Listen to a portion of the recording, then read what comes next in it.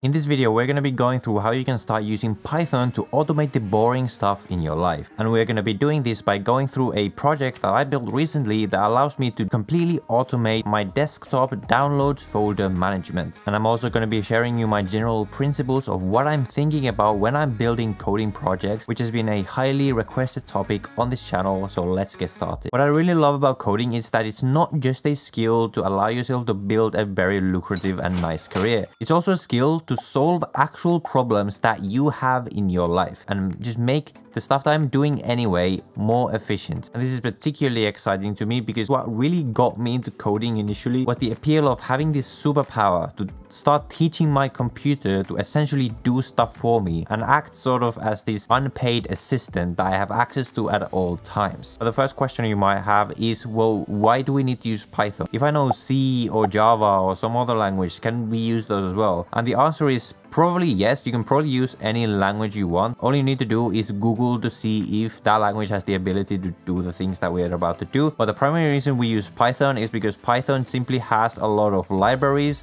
and a lot of tools that make it very easy to do these kinds of automation projects that we're about to build. It's also very easy to learn and very simple to use. So yes, you can probably use any language, but in this video we are going to be using Python, and I do recommend using Python for these purposes because it's a very sleek language. Sleek, just like our sponsor, Morning Brew. Do you ever feel like that you want to be able to keep up with the world, but there's simply so much going on that it becomes overwhelming? That's exactly how I used to feel too. Keeping up with current affairs seemed like a chore rather than something interesting, and every morning I would always instead just gravitate to scrolling on social media. That's why I'm so glad I found Morning Brew. Morning Brew is a free daily newsletter that gets you up to speed in business, finance and tech in just 5 minutes. And what I particularly love about Morning Brew is that they make reading news actually fun and informative, rather than the dry and dense style of most mainstream media. For example, without Morning Brew, I would probably never have got myself to learn about the interesting details of why Netflix's stock suddenly collapsed by 35% last week and what this actually means. So I can say that being subscribed to Morning Brew has genuinely made me smarter. And the best part is that it's completely free and takes less than 15 seconds to subscribe. So if you're interested in business, finance or tech like I am,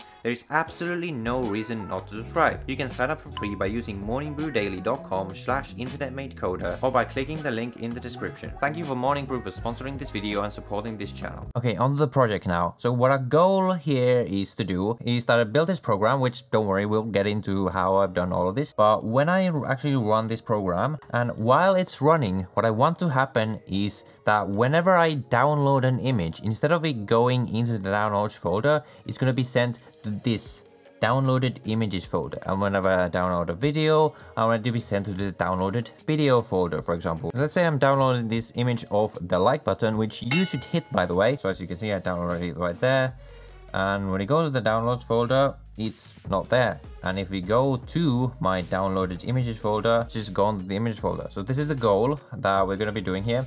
Okay, so let's just talk about how I sort of think about approaching this. There's obviously a lot of things you need to do. You need to have the file running, you need to have it sort of listening to changes in the downloads folder, and then you need to basically, based on the file type, have the program send it to the appropriate folder. So there's a lot of different things that you need to figure out, and once you start a project like this, you won't really have an idea of doing either of these things. So where do you even start? Well, the best way to think about this is to not even worry about all these things at the same time. Well, one way you might think about it is like, okay, what is the first thing we need in order to have a program that basically moves files around in my computer? The first thing I thought is that, first of all, we need a way for our Python code to access files in our computer. So that's the first thing we're gonna figure out. And so how are we gonna figure that out? Well, just like any programming problem, you go to Google, you go how to access files on Mac using Python or something like that. And basically this is essentially what I did when I was coding this up. I think it was this article that I found where I found that, okay, first of all, I need to import this OS library. So we're gonna do that. And then with this library, if you use this scandir method, we can essentially return a list of all the files in that folder. So we're going to be doing that. And so if we define the folder that we want, what we can then do is a basic for loop on this entries list, which is essentially just a list of all the files in that folder. So we're going to go for entry in entries. Basically, this code is going to be run for each object in that list, where entry represents that object in turn. So if we just try running that, we're going to stop that. Python, and these are essentially all the names of all the files in my downloads folder currently.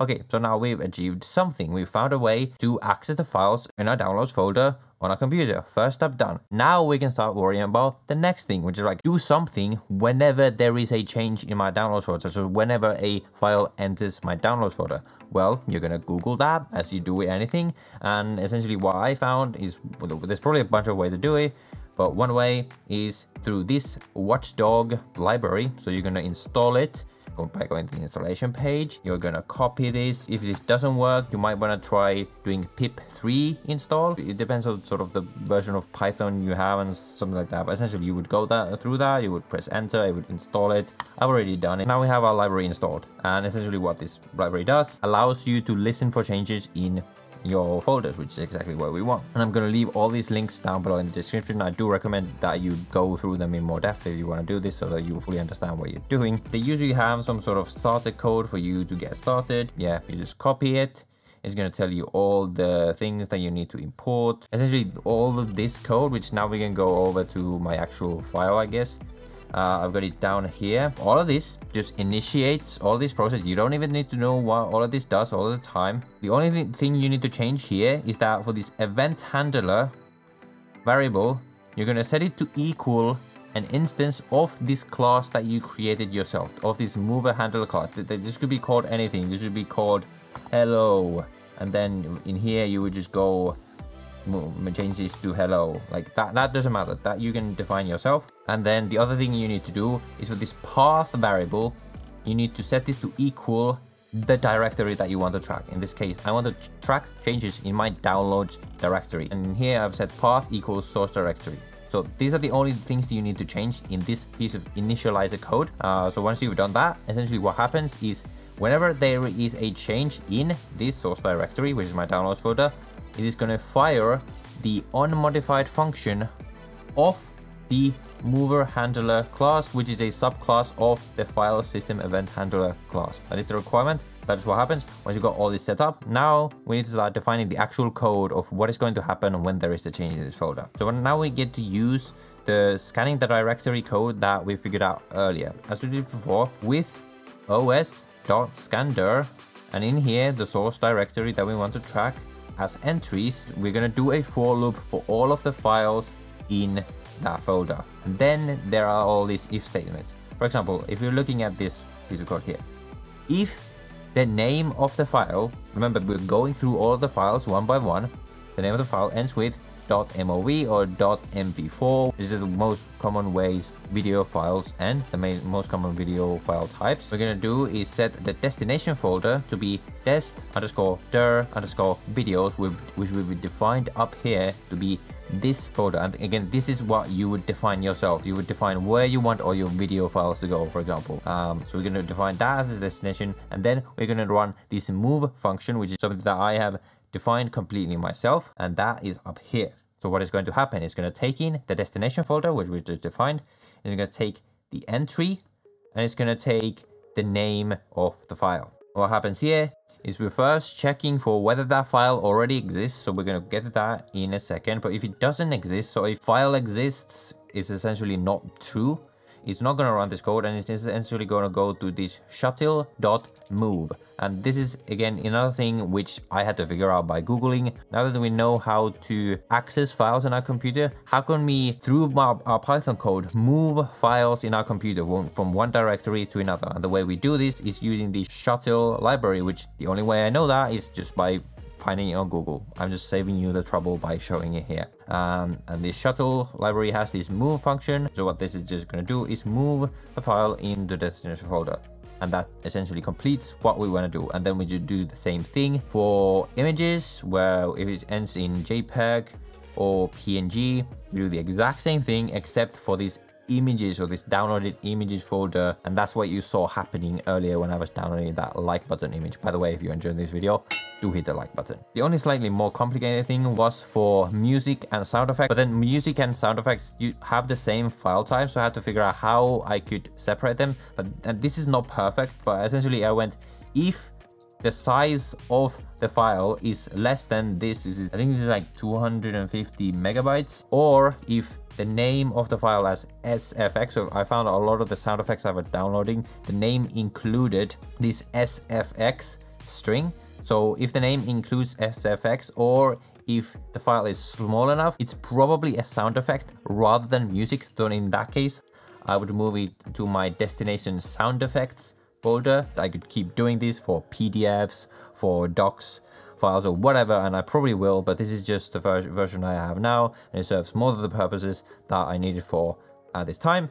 I am going to leave this exact code in the description box, where you can essentially use this exact same code if you want, or obviously I encourage you to do this yourself as well, because it is a very great exercise on Python and actually building something for yourself that you actually end up using for yourself, because actually building a program that I use myself is a really rewarding feel. Like, I built from scratch a program that actually is helping to solve problems for me. That's a really nice feeling. Whatever thing you can think of that you're doing on your computer all the time, over and over again, some like mechanical task, there's probably an easier way to do it with code. And so I just challenge you to try to think of these things that you might be able to automate, and then just go on Google, type on how to do X on Python. And so that is how we learn. And building something that you actually use yourself is a very motivating and a very rewarding way for you to get better at coding. Whenever you want to run it, what you can obviously do is just cd into the folder and then run the actual program.